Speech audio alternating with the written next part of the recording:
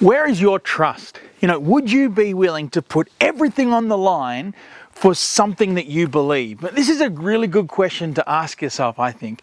In a world that is divided by injustice and fear and all sorts of things, where does your trust lie? What do you trust in? Well, today, tune into our living room sessions and we're going to explore some of this together.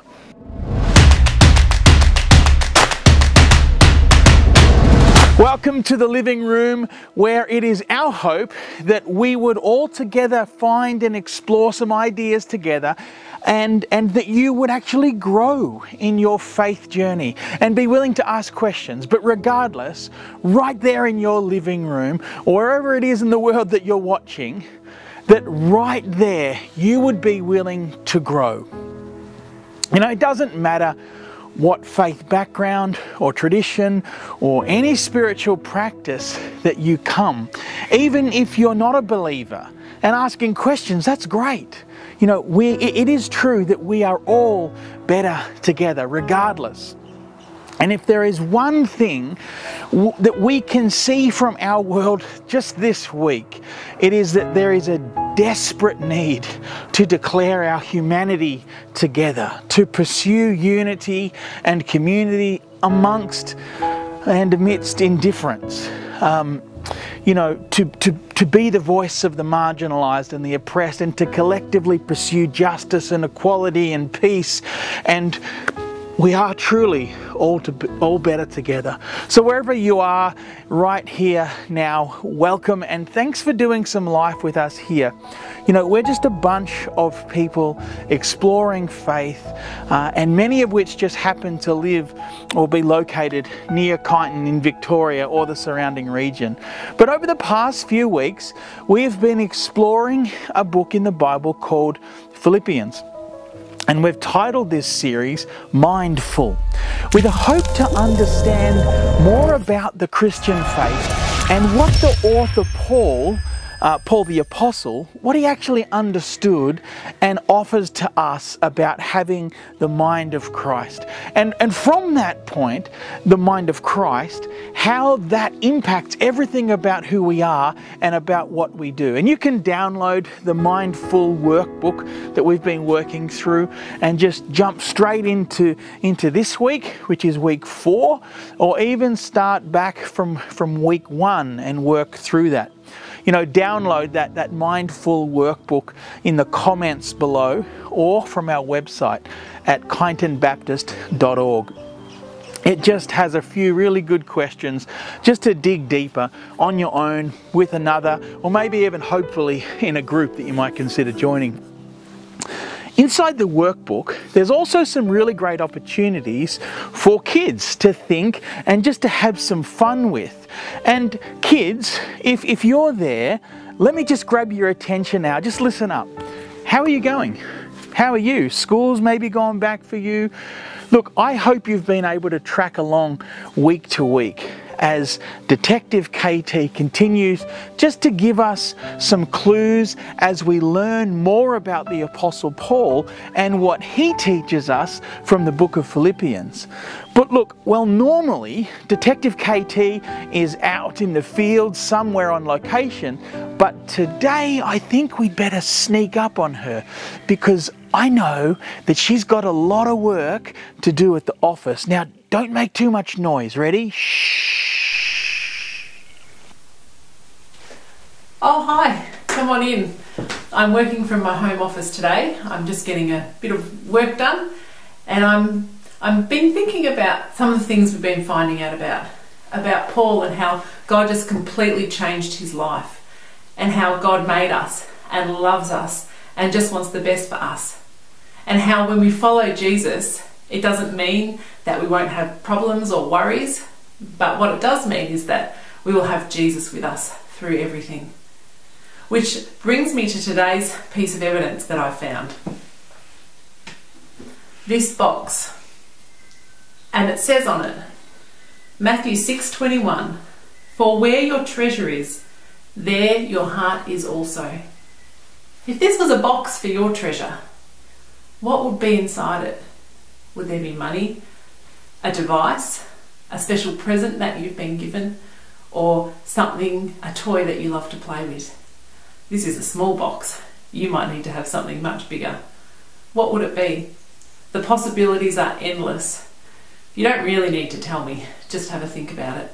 In Philippians, Paul writes, "I hope that I will have the courage now, as always, to show the greatness of Christ in my life here on earth. I want to do that if I die or if I live. To me, the only important thing about living is Christ, and even death would profit me." The most important thing to Paul was Jesus. Jesus was his most valuable thing. In John 3:16, it says that God loves us so much that he gave his son Jesus, so that whoever believes in him will have eternal life, will have heaven. Jesus is our greatest treasure. Other things might break or get lost. We might decide that we just don't want to use them anymore or need them anymore. Everyone gets to choose what their treasure will be, what the thing will be that they value the most above everything else. In the Bible, there's a story about a hidden treasure. And if you download the Mindful workbook, there's some activities in there that help us to investigate that a bit more. So I hope you find out something new. Thanks for calling by, and I look forward to seeing you again next week. Bye. Well, kids, download those workbooks and just have a go, have some fun. But let me ask you, what's your treasure? What's your treasure? They're great questions for us all. What do you value and hold as important in this life? And it's questions like this that many of us, I think, ask. You know, as we explore Paul's writing in Philippians, he makes this grand statement, a statement that clearly outlines what or who Paul's treasure was in his life. And he clearly tells us what his life was defined by. He says in Philippians chapter 1, verse 21, "For to me, to live is Christ, and to die is gain." You know, and I asked Sam just to share briefly what that statement means to him. So I'm Sam Marwood. I've been living in Kyneton for 2 years now, and I grew up north of Bendigo on a dairy farm, and spent 15 years in Melbourne, and then finally decided to come back to my roots in central Victoria. It's a bit strange trying to figure out what I do, but I work with environmentalists, with people wanting to run businesses that do good for nature, which a lot of that is farmers, and trying to find business models around looking after the planet. So in the Bible, Paul the Apostle says, for me, to live is Christ and to die is gain. And I think about that in two ways. One is that's an amazing statement to think that no matter what happens in life, and you are sorted, and to know that if you die, you're still sorted. Like there is an afterlife, and you can keep going. So it's sort of, to me, it's a really refreshing and relieving concept that if things go bad in this life, or you don't live as long as you'd hoped, that ultimately there's a goal and there's a purpose after life. Whereas the alternative to that is, the planets or the universe gets destroyed and everything is purposeless, which to me is a really heavy thought. And I hope that, my hope, and I want to look for evidence, is that that is a true statement. That why is Paul so confident that no matter what happens, he's all sorted? And I've been spending a lot of time, for the last 10 years thinking about this from a philosophical point of view. What is the evidence that God is real and that a claim like Paul makes is true? And I've been doing lots of study, and you can check out this on YouTube. I love, every day I'm on YouTube looking at debates around Christianity and atheism and finding out what's true. But for me, there's plenty of evidence that it's more true that God is real than not. And then this passage got me thinking about Pascal's wager, which is one of the things I've learned about in this study. And he talks about, there's no evidence for God either way. How do you make a decision around whether you believe in him or not? And he talks about, well, let's say there is a God, but you don't believe in God, and that means you go to hell. But what's the other option? There is a God, and you do believe in God. Well, then you get to go to heaven. So that sounds pretty good. But let's say there isn't a God, and you've believed in him. You have believed in him. Well, that means you've lived a good life, for no reason, but at least you've lived a good life. But there is no God and you don't believe, well, you go to the eventual heat death of the universe and it's purposeless anyway. So out of that, he wages that you're better off believing in God if there is no evidence. So to me, that's really sort of a powerful thought process to go through is there evidence for God? Let's unpack that. Even if there isn't evidence for God, what should you be believing? And that sort of helps to me to ground this concept that Paul talks about, where to live is Christ and to die is gain, that he's sorted either way because he's got this confidence that God is real and therefore he's living his life according to that. And for me to know that there is evidence is critical for me to base my life around the concept, and that's what I'd encourage anyone to do, is look at the evidence that's around to give confidence to a claim like that. Thanks, Sam. And look, the evidence it's overwhelming. So it's no surprise as we consider the people from the Bible and still here today who have thrown all their chips in, so to speak. You know, people who have given their everything to live out their lives with the mind of Christ in their gifting, with their passions for the work and for the advance of the gospel, and just carrying out everyday normal lives. You know, the Apostle Paul, he made tents. You know, Jesus was a carpenter.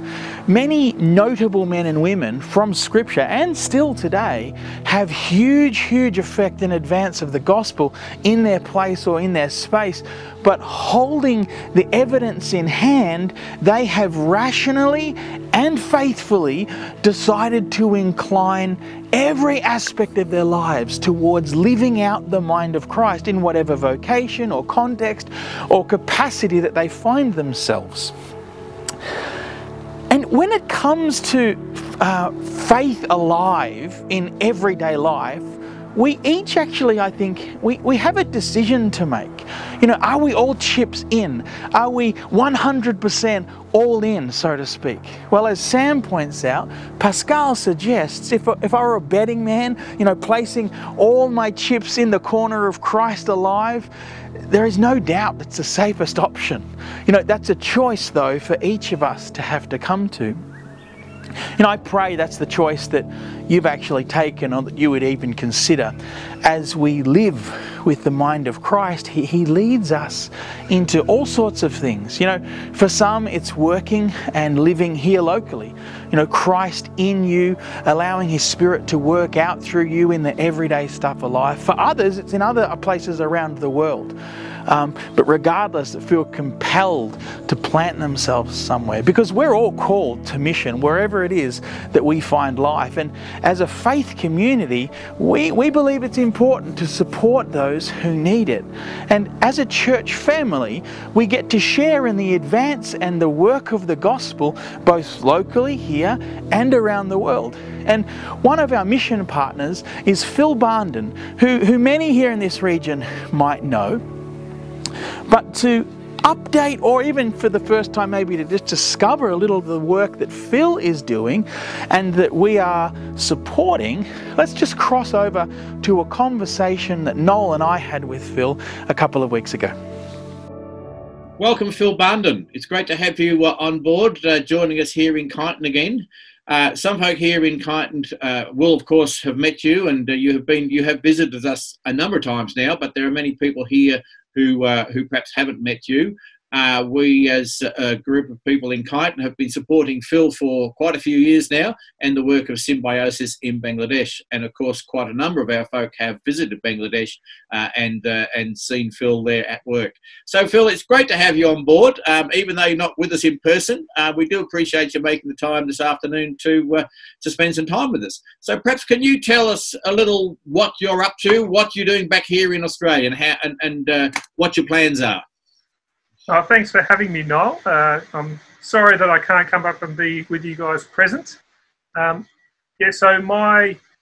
been in Bangladesh for the past 3 years, came back just before Christmas, and then the plan is to spend 3 years here catching up with people, and then the plan was to head back in July, but I think with the corona situation that perhaps that might be delayed, or probably delayed. So the plan is to go back and spend another 3 years on working there, but for the moment I'm just catching up with people like yourselves and talking about what we've been doing for the last 3 years and what we hope to be doing for the next 3 years. Okay, so perhaps, Phil, can you tell us a little about what you have been doing for that last... I know your role has changed a number of times during that period. So what has your role been, and how's that evolved, say, during your last term? Yeah, so my official role is Community Development Consultant. So I work alongside the local guys who are in charge of our Community Development Program, the Chief Program Officer and Finance Officer. We run a number of community development projects in rural Bangladesh. The primary part of that is self-help groups, mostly with women. So I think there are about 1,600 self-help groups with about 20 members each across the north central Bangladesh. And we have about 150 staff, or maybe a few less now, helping manage those. And we also have some training programs and some health programs that we help. So my role is to try to help my colleagues with the way that we design the projects that we run, how we keep a track of what's happening, and also how we report back to the people who provide us with the money, and how do we can improve that. And then I also have some roles with providing things like tech support to my colleagues, and also hosting some of the visitors who come and see what we do. That's one of the things I enjoy most, is getting to taking people around and showing them what we do and how we do it, and why we do it the way we do. So yeah, walking alongside the local guys who run the organisation, helping them be as effective as possible in what they do. And I reckon there were about probably 20, 25 folk from Kyneton have actually been, and you showed around over there. It's certainly always... Yeah. I must admit, it's great to visit when you're available. The last time we were there, we crossed over. You were coming to Australia as we were arriving in Bangladesh, and we missed you. Yeah, so very inconvenient that was. I was wondering whether it was deliberate or not, but anyway, we won't go there. So I remember one of the visits that you came on. I think I was there for a day before you guys. That's right. Went on holiday. That's right. You went over to climb Mount Everest or something. Well, I climbed to the bottom of Mount Everest. All right. Okay. So, Phil, perhaps can you talk us through just a little about how the work there has changed in that time? Because it's quite significantly different now than it was, say, 3 years ago, isn't it? Yeah, so one of the big changes that's happened is we've had a whole lot of these groups of 20 women, and working out a good way for them to continue working and doing the good job that these little groups are in the families, in those little communities they work in. How to make sure that they can operate without us, so that we, in some ways, do ourselves out of a job supporting these groups. And one of the main ways of doing this has been to connect the ones in local areas together, and train them up to, and help them to become registered with government. So many of these groups, say 5 to 10 groups, maybe a few more, send a couple of create an executive committee to represent them all, and then get registration with government and become community-based organisations. So that's been the main push over the last 3 years, is to get these groups working together and then building their capacity so that they can run by themselves and start new groups. So a number of these community-based organisations, which say represent maybe 200 members and their families, have gained registration with government, which means they have a lot more sway with government in terms of accessing, say, allowances and stuff for the elderly in their communities or disabled. And they've also started creating new groups in their communities as well. So some of these women have learned to read and write as part of our program. Now they're helping other people start their own little self-help groups, saving money together, but doing loans, and then sort of spreading this empowerment amongst the communities they work in. So that's been the main target, is how we support these new community-based organisations as they try to impact their community, rather than working directly with self-help groups that have been around for a while. It gives us the opportunity to go start new ones somewhere else, while we support through these community-based organisations. More of a partnership. Yeah, I think, Phil, that was probably the most impressive thing the last time I was there that I noticed was actually that change that have occurred. I think my first visit was 2012, Yeah. and then was there, over 12 months ago, or 18 months ago. But actually to change for that very first visit when the groups were, really starting to get established, but there was a very clear lack of confidence. But that empowerment of those women and those participants now is really quite extraordinary to see. And the confidence that's grown, when they talk confidently, they're able to express themselves really well and in a very powerful way. And to me, I came home actually blown away by the transition that had occurred between about 2012 and 2017 or something was 5 or 6 years later. That transition was just remarkable to see. So that must be really encouraging to you in your role. Oh, absolutely. Some of these ladies are very, very impressive in what they are able to achieve through some some support from the organisation. So, and I think, as you put it, like the change in confidence between groups when they first start to maybe 6 years later is significant. So the level of confidence in what they can do and what they can achieve. 6 years later, they've achieved a whole lot of stuff with the loans and with the money that they've been able to invest. And then this next step has been this, what some of these groups have been able to achieve since they've become registered and become sort of this bigger organisation, this group of groups in a sense. And some of the ladies who are running, who are the sort of the executive on these little organisations are very, very impressive. Not just because of where they've come from, but the fact that where they've come from is just even more so. They're very enterprising. So it's very inspiring in terms of what they can do and what they've been able to manage to do. Yeah, absolutely. But just in terms of the work going forward, whenever you do return, let's assume you get to go back middle of the year sometime, whenever that might be, when those borders are opened up again. What do you see as the greatest challenge for the next 3 years? I mean, obviously funding is a real problem for the organisation, as it is everywhere, but I think there's going to be so much emphasis on rebuilding our local communities and it's going to make it so much harder for organisations, like Symbiosis and continue to tell your story. That's obviously a big challenge, but what other challenges do you see going forward for the country there and the work of Symbiosis? I think there's the COVID stuff will add to it. Bangladesh will be hugely impacted by this, and where they sit, I think will when it dies down a bit will be very interesting, and how that affects the progress different people have made in terms of bringing themselves out of abject poverty will be really interesting. One of the challenges we've got in the next couple of years, I think, is we've just started a new, or we're supposed to be starting a new project, starting some new groups off the back of a survey that was done a couple of years ago, identifying a new need and applying what we've learnt over the past 6 years, the past 10 years in running these projects, how we apply that into this new one and how we keep a track of the changes that happen and how we can,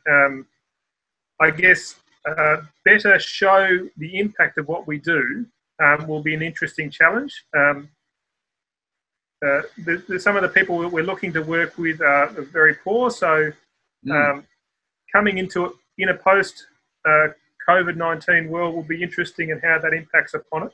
But also, given that we've got a clear destination in mind, which perhaps we weren't as clear on in the past, how that impacts upon how we manage that, and then also how we keep a track of what we do, particularly with the increasing access to digital means of showing what we've done in the past and how we share those stories with people so they can get a handle on it and capture it.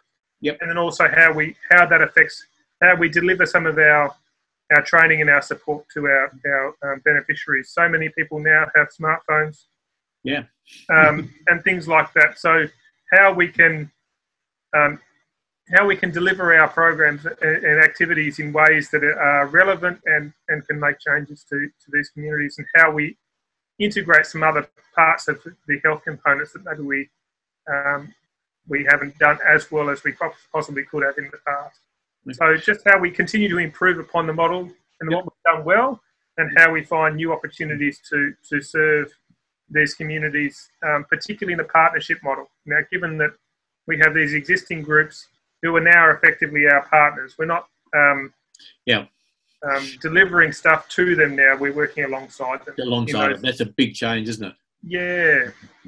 So Phil, on a personal note, you're at the Lone Aussie working there at Symbiosis at the moment. How do you find that? How do you look after yourself living in that sort of environment? Because that must be a real challenge. A young guy like yourselves living in a country like that, working on your own. It's not working on your own, but you know what I mean when I say that? How do you look after yourself?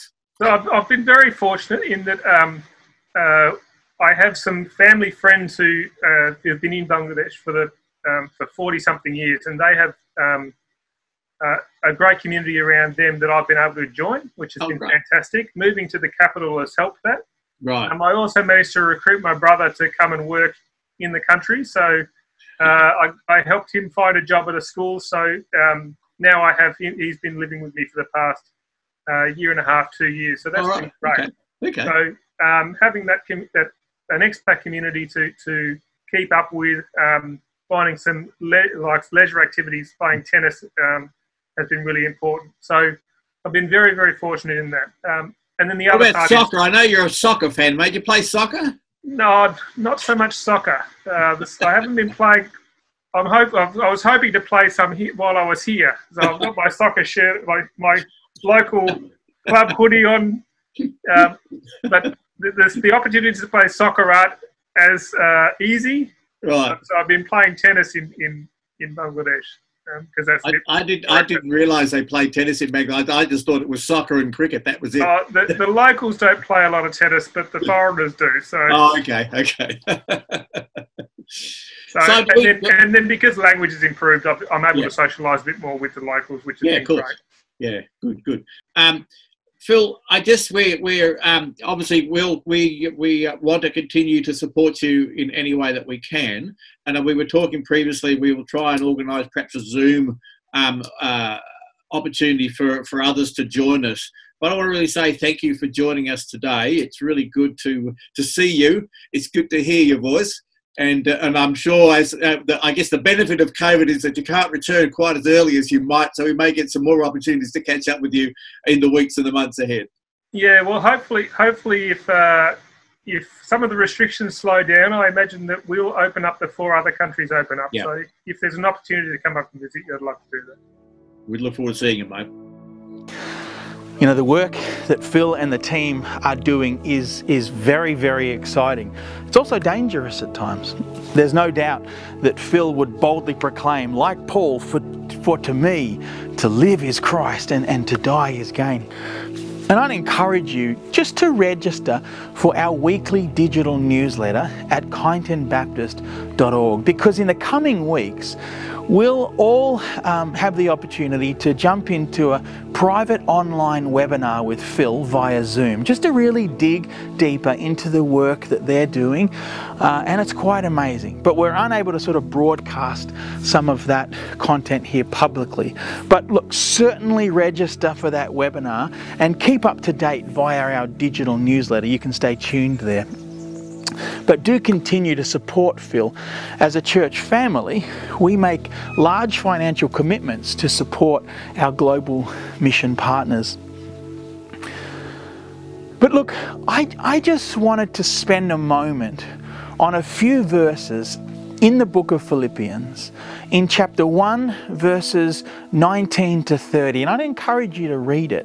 This is where we find this amazing statement from Paul, for to me to live is Christ, to die is gain. I think at a first glance, when considering this statement, we could think that Paul's emphasis could actually seem to be the triumph of life after death, spending eternity with our risen Lord, as the Bible prophesied and as Jesus promises.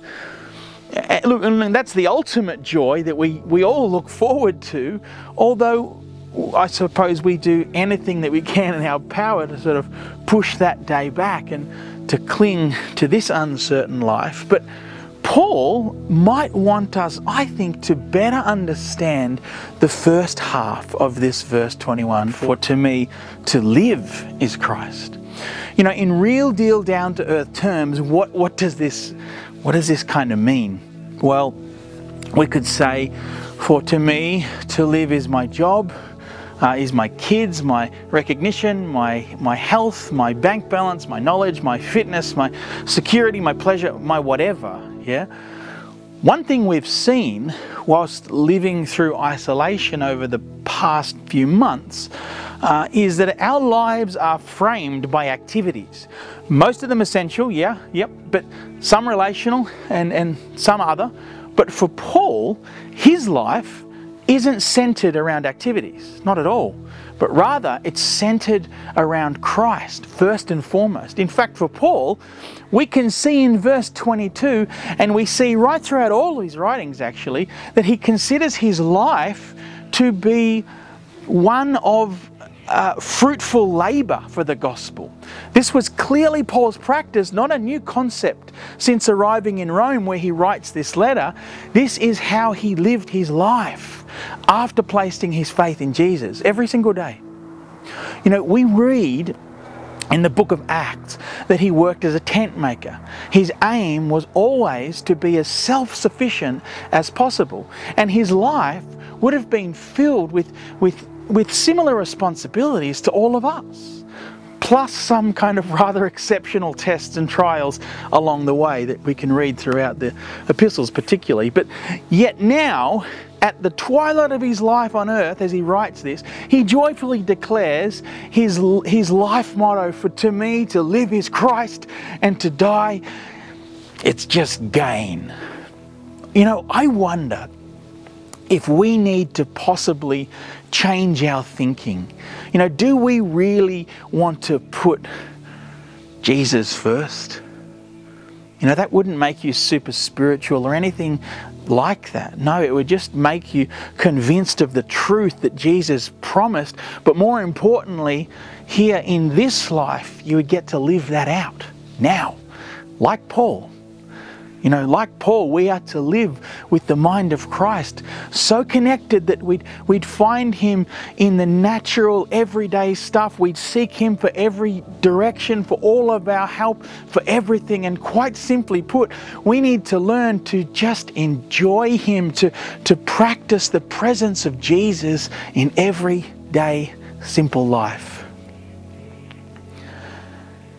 Then, maybe the fruitful labour that Paul mentions would actually flow from this intimate relationship with Jesus. We'd be so much more aware of his leading that we'd be ready and able to actually minister to those that he brings across us and in our paths and our lives every day, because he does it every day. But you see, Paul, he doesn't stop there. He goes on in Philippians chapter 1 verses 23 to 30, and he touches on another matter very, very dear to his heart and just as important, and it's the topic of unity. And more than that, unity in the body of Christ, the people of God. You know, it's not possible to have true relationship with Jesus without true unity in the church, in the people of God. You know, you cannot say, oh look, I love Jesus with all my heart, yet not have the same desire to be at one with our brothers and sisters in Christ, and more than that, to be at one in the redemption of all people. Not possible. You see, Jesus' prayer during the Last Supper, the night before his crucifixion, and you can read about that in John chapter 17 verse 21, but Jesus prays that all of them may be one. Father, just as you are in me and I am in you. You see, unity, it defines Christianity, or at least it should. And if we all understood this and carried this out, you know, if we all understood this and carried it out, the ensuing witness to our world would be phenomenal. Unity is the very, very core of the gospel. Unity and the good news of Jesus, the gospel, it's inseparable. You know, All the church's strife down through the ages can be traced back to the breakdown of unity. And I want to suggest that without unity, the church cannot grow into the maturity that actually God desires it to have. And so the lack of unity is like a cancer that just erodes from deep within, spreading out to destroy life. So then Paul continues in verse 27 and he says to us, whatever happens, conduct yourselves in a manner worthy of the gospel of Christ. Then, whether I come to see you or only hear about you in my absence, I will know that you stand firm in one spirit, contending as one man for the faith of the gospel. You see, in Paul's words, whatever happens, there seems to be some urgency before he goes on to declare, conduct yourselves in a manner worthy of the gospel of Christ. Then I will know that. It's as though we have to learn to live our lives worthy of the gospel of Christ before we can stand firm in true unity. And what is unity? One God, one Spirit, one man, one woman, one people before God. This is the only way to live a true life and celebrate a flourishing community. The alternative is a fragmented and divided body. You see, it's not about our interpretation of the finer points of Scripture or our position in the body of Christ. It's not even about our preferred way of doing things. Rather, it's about us working together as one, with Christ first, central and foremost. And it's from this point that we can truly declare, for to me to live is Christ, one faith, one body. Let me leave those thoughts with you. Download the Mindful Workbook and just take some time to consider what that means for you. Ask yourself some questions. And look, don't hesitate to ask any questions if you need help. Inquire about a group or whatever. Comment below or contact us at kynetonbaptist.org. But until next week, God bless and go well.